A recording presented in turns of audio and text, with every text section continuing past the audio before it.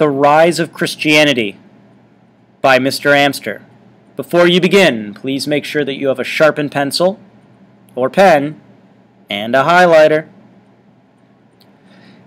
If you look in on the image in front of you, you'll notice that it is the Last Supper, painted by Leonardo da Vinci in about 1490s, and it represents the last dinner that Jesus of Nazareth had before his crucifixion.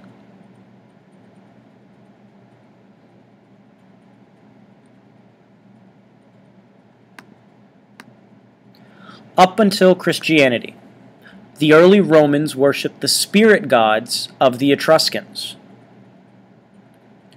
After they conquered the Etruscans, they adopted the gods of the Greeks and allowed conquered people to worship their own gods as long as they worshipped the Roman gods first. But as this developed, the Romans became less and less forgiving for people that didn't worship their gods. Many different religions and sects, though, will at least originally flourish in the Roman Empire. Around 30 CE, on the border of the Roman Empire, in what is now Israel, Jews began following a prophet named Jesus of Nazareth. After his crucifixion, the religion expanded beyond the Jews to many other people in the surrounding areas, and a new religion was born. They became the followers of Christ, also known as Christians. Please take a moment and highlight early Romans, spirit gods, later Romans, Greek, gods of the Greeks. 30 CE, following Jews,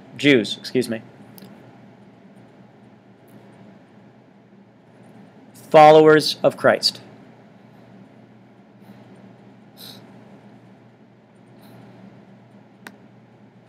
Rise of Christianity. For the first 300 years, Christianity was practiced, and that included the spreading, but also the setting up of churches in private. In fact, Roman officials viewed it as a threat and often killed them. This sparked a big war, internal battles of religious sects. This is something that we've seen throughout most of history. Now, in 312 CE, a powerful general named Constantine experiences a spiritual experience on the battlefield. After winning this battle, he is named emperor. Under Constantine, Christians are offered protection and are and he allows churches to be built all over the empire. But he's, through it all, a lifelong pagan. Believer of Greek gods. It's only on his deathbed that he is actually baptized. Now, during his reign, in about 325 CE, the Council of Nicaea is held. And during this time, there is agreements made on the basic Christian principles. Now, up to this point, different people had different views on Jesus, on rules, on all of these commandments, everything.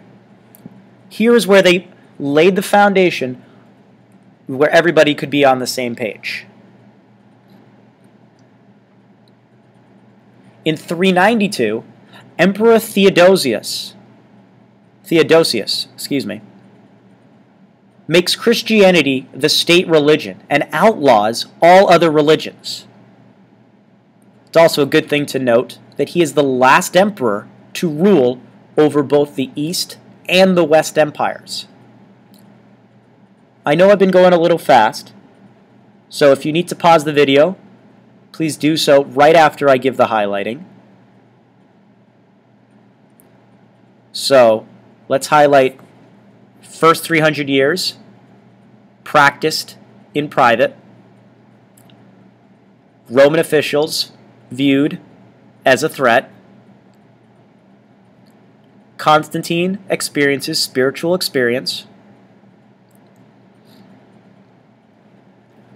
Offered protection. Baptized. Deathbed. Council of Nicaea. Basic Christian principles. Theodosius. Christianity as state religion. Last emperor to rule over both empires. A lot of highlighting, but that's okay. Please pause the video at this time. Otherwise, we're going to keep going.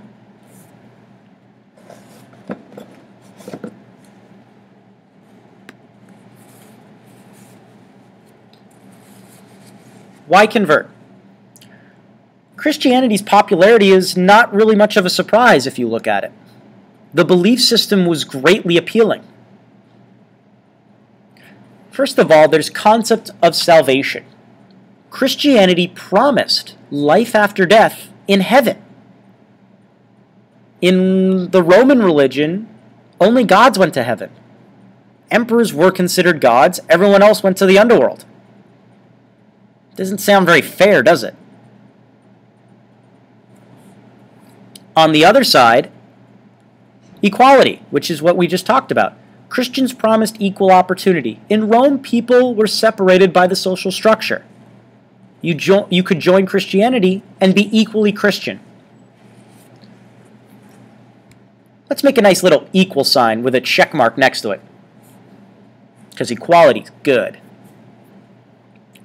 Please take a moment. Popularity, not surprise. Belief system, greatly appealing, and highlight concepts of salvation and equality. Once again, if I've been talking too fast, please take a moment to pause the video. Otherwise, we're going to keep going.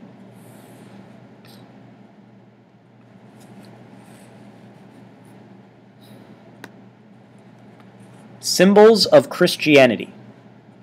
If you notice right here, we have a Greek cross with arms equal length. It is considered to be the most ancient cross. Notice how each side is relatively equal, and if it's not perfect, it's because I was adjusting the image and may have messed it up. But in a Greek cross, everything is equal.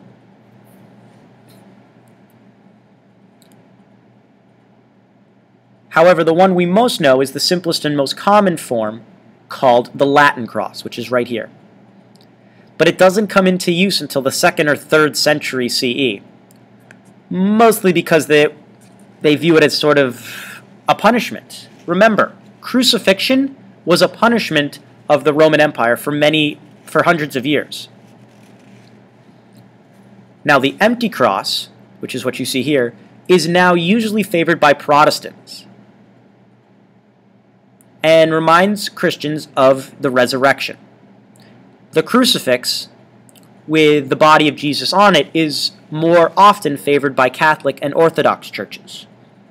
Again, this is most of the time. Please take a moment and simply just highlight Greek cross and Latin cross.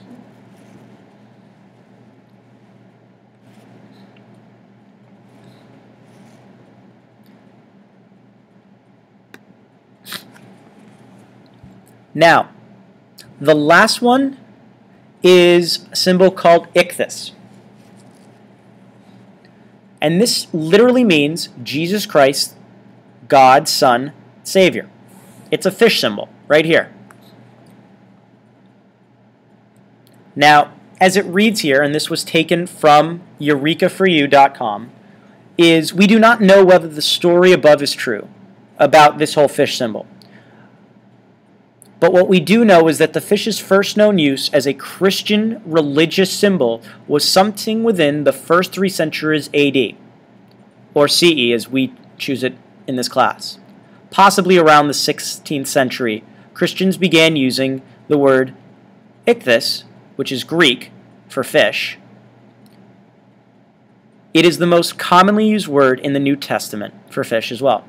Now, it contains 5 Greek letters, I, CH, TH, Y, and S. When these 5 letters are used as initials for 5 words, we obtain this Christian declaration. And it is an acrostic poem for Jesus Christ, God's Son, and Savior. And you can see it down here.